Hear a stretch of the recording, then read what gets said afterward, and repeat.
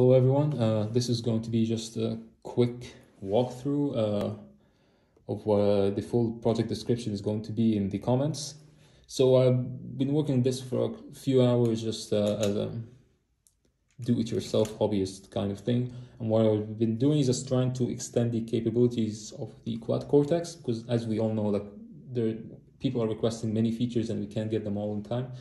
So what I basically did is that I put like a very simple dumb program on a Raspberry Pi, and it's connected with just a USB-C for power, and it has a MIDI USB to MIDI dongle, and it's connected to the quad Cortex and an old ground control Pro that I have.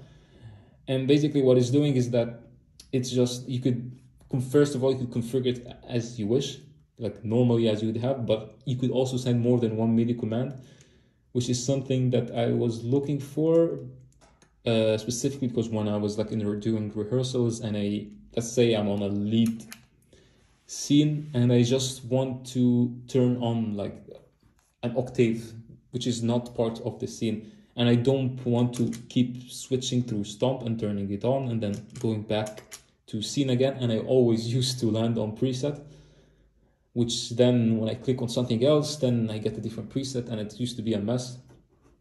So I just came up with this thing, and basically what it does is that, first of all, like you could set, like I set one to go to always to this preset, just in case something happens during a gig or rehearsal, and I just want to go to a fail-safe emergency preset with a scene that I know that I could work with. So that does that. And then I'm able to turn on, so if you look close on the screen, you can see what's actually going on. I want to turn on a block from my stomp. So if I click on one, now it's on, or sorry, off because it was on.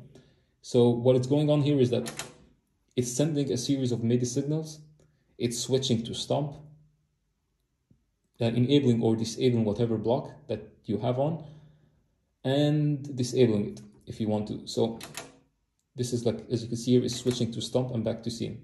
So you don't have to do it manually, and you could assign it for different things, like for example, my equalizer, and it still remains, as you can see, on the same scene. And if you switch scenes, you could turn them on and off again. And yeah, so this is part of it, and of course this is totally configurable. You could have your regular configuration, just like one command, for example, if you want to go to stomp or back to scene, that's also configurable. So let me know what you think. I'm looking to actually implement more features that I find that will help me actually or make things easier for me. Let me know what you think, any features that you think or any improvements that could be made.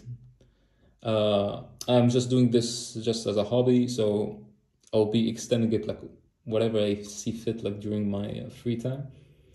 Thank you, and let me know what you think again.